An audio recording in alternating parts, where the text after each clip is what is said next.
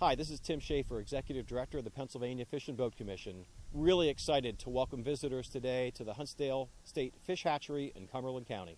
So today we got a great behind-the-scenes look at the spawning process for rainbow trout. It's a 24/7, 365 operation, and we're working on fish that'll be stocked 18 months from now. So we actually get into the raceways, take the eggs and the milt from the fish, begin that process, spend some time in our hatch house. So the eggs we collected today are tiny, but before you know it, they'll be beautiful fish that are tugging on the end of your line all across Pennsylvania. Fall is a great time to fish in Pennsylvania. From our warm water fisheries, state park lakes, steelhead in the northwest, and trout fishing. We start stocking fish again in our lakes. Once the weather starts to cool down a bit, the waters can accommodate those fish.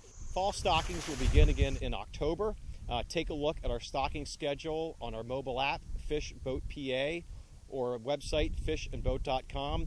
Find out where your favorite lake's going to be stocked. Get out there and enjoy some fall trout fishing.